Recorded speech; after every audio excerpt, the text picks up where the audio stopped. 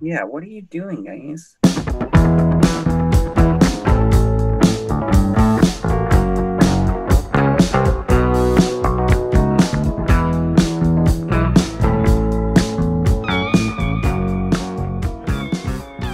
What's up, everybody? Welcome back to Listography. Crams are here with Joe and Jason. We're in the middle of our Pink Floyd discussions, and we got a fun little side three for you. Dark Side of the Moon, The Triangle, Rainbow, Wish You Were Here, Shaking a Hand of a Dude on Fire, All of the Beds, and Momentary Lapse of Reason. What do they all have in common? The company, the graphic design album cover company, Hipgnosis. Really cool stuff. They've done a lot of other bands as well.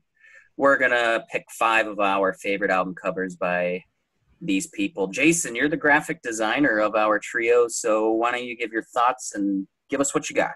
I went through all of the ones that were listed on their Wikipedia page today. I'm not a huge fan of the overall style, but they have within their discography a handful of amazing album covers. I wrote a bunch down here. So I guess I'll start. Number 5 for me is Force It by UFO. And I was reading a little bit about the design. I didn't really realize there's all these they're in a bathroom. There's a couple making out, standing in a shower, it looks like. And there's all these faucets around them. And I didn't realize that all the faucets were a pun on faucet, which is like the British pronunciation of faucet. So I thought that was pretty cool and kind of funny. But it was a controversial album cover in its time just because I guess people didn't know what gender the people making out were. So it was a big deal. They kind of, for certain releases of the album, they made the couple transparent so you couldn't really see them as well. Number 4, I'm going to go with the Peter Gabriel Scratch album cover. I believe Hipgnosis did all of those first 3 self-titled Peter Gabriel records. All of them are really cool.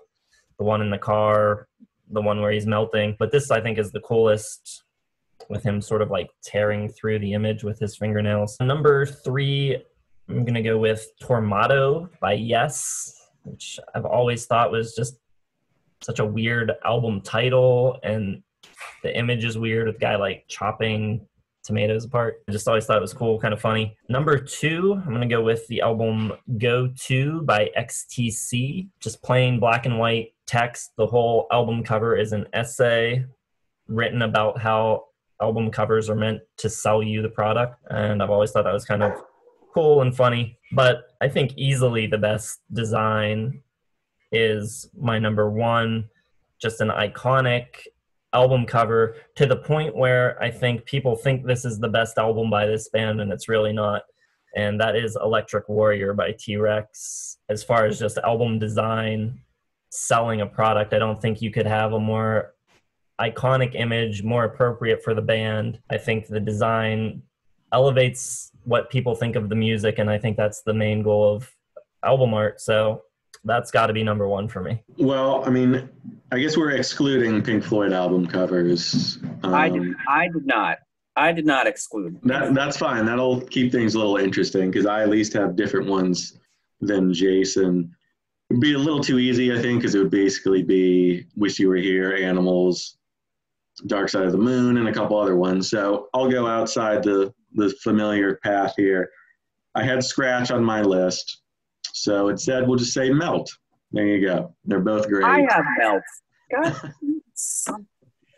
Pick a different one. The pretty iconic work, all of that from Hipgnosis for Peter Gabriel, who used them a lot, including on my next one, Lamb Lays Down on Broadway. I really like it's kind of, it's the whole thing. It's not just the cover. It kind of tells the story of the album. But on the cover, it's Real, the feature character, kind of stepping out and looking back.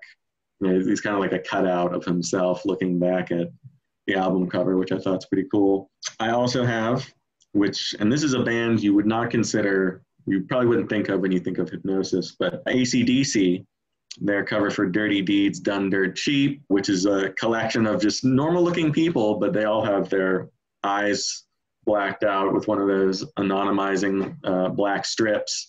So it makes them all look like criminals, which is pretty cool because it's like grannies and like little kids in there and everything. It's just a very kind of cool cover there. I also have Presence from Led Zeppelin, the family kind of sitting around this anonymous black totem in the middle of the kitchen table. Hipgnosis was very literal in a lot of their album designs. It's, they kind of take the title of the album and really kind of force that into the image, which works sometimes. Sometimes it's a little weird. And for my fifth, I'm going to break my own rule or my number one, I guess. I'm going to break my own rule and pick Pink Floyd, Dark Side of the Moon, because it's so iconic that it's probably the most recognizable cover in history of music, maybe, possibly. Yeah, it's one of the most iconic and kind of really put them on the map, I think. So that is my number one from Hipgnosis. All right. You guys stole a lot of mine, so I'm going to have to think on the fly and get some of my minor leaguers up here. No particular order. I'm going with Trick of the Tail by Genesis.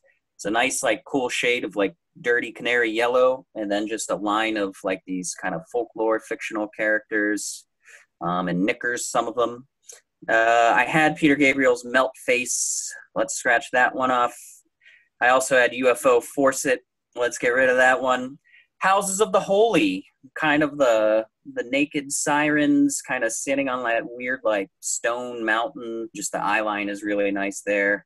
I'm going to go with my Floyd one as Animals. I think it's great because the lighting and the shallows make it really cryptic and creepy, kind of factory with these dark smoggy clouds in the background that matches kind of that critique on, capitalism and societal rules, where you have this dirty factory just kind of rotting, soon to be rotting away. Let's throw in Def Leppard, High and Dry. I remember this one growing up because it's a guy diving straight down into a pool, and then everyone looking up. The eye lines don't match and everything, but it looks kind of cool and kind of crazy. And then finally, by the way, I do love the Electric Warrior T-Rex one. Let's go with just maybe their simplest one, the original Bad Company one. That's just Bad Co, not messing around, pretty simple, straight up, which is kind of what their music is. Not a lot of fat to grab onto. So, they've got a ton. It was nice just kind of going through and looking at all of these as pieces of graphic design and album covers. And I love album art. I had no idea that this company or whoever was doing as many of these classics as they did, which is pretty cool. We want to do any bonus selections? Do you have any left over? Everything from 10cc. It's all very literal. Yeah, the 10cc ones are really good. I especially like Deceptive Bends with the scuba diver, the woman out of the water. Technical Ecstasy by Black Sabbath is kind of a cool one, with the robots having some sort of robot intercourse or whatever they're doing. I like some of the Scorpions ones are kind of funny. The Love Drive, I guess, probably wouldn't fly in today's by today's standards, but that one's cool. And I'm surprised that neither of you mentioned In Through the Outdoor as well, which maybe as a graphic image isn't as memorable as some of the other ones, but I think the overall just concept of the paper bag and then the inside being different images. There were 6 different photos that you could have ended up with, and then even the inner sleeve was one of those things that you could add water to and make it look like a watercolor. So I just think the overall packaging of that is pretty cool. All right, everybody. Thanks for tuning into our side 3. We're done with Pink Floyd. Let us know what you thought. Stay tuned for Dire Straits. I love Mark Knopfler, so it should be fun. Don't forget to subscribe, hit the bell, get the notifications, and comment below. Give us some of your favorite album covers, regardless of who's doing them. Let's talk album covers. See you next time.